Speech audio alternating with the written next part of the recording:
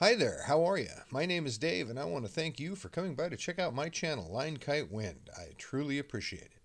In today's video, I'll be flying this monster right here. This is Bomber, and he is a Fazer XL by HQ Kites. He's got a 9-foot 2-inch wingspan and is constructed of ripstop polyester and carbon fiber hardware. And as you can see, he is a beast. Bomber was given to me by my mother-in-law, great lady, back in 2019. Due to the fickle nature of the weather here in Oregon, I was not able to get him into the air until the spring of 2020, and initially it did not go well. Truth be told, I've only had him in the air 5 times, and 3 of those ended in crashes that damaged the kite. I made a few mistakes with this kite right out the gate. First, it was simply too much kite for my skill level at the time. Secondly, I strung the bridle wrong on his maiden flight, which led directly to a pretty bad smash up. You'll see that in the first chunk of video.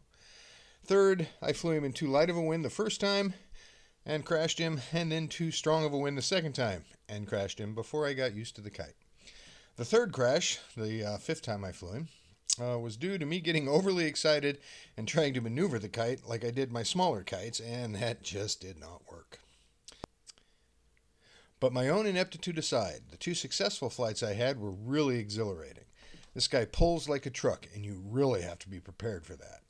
It is also a large kite and is not as nimble as my smaller kites, a concept I did not get until it was too late. So yeah, I busted the leading edge between the lower spreader and the wingtip 3 times. The first 2 times I was able to take it into town to Keith at the Kite Company in Newport, Oregon. Big shout out to Keith. He really knows his stuff, and if you're ever in Newport, Oregon, be sure to drop in and check out the Kite Company.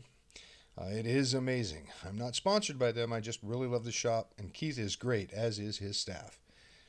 Anyway, he was able to fix it the first 2 times, but did not have the material for the 3rd, and poor Bomber has been languishing in his bag in my basement ever since.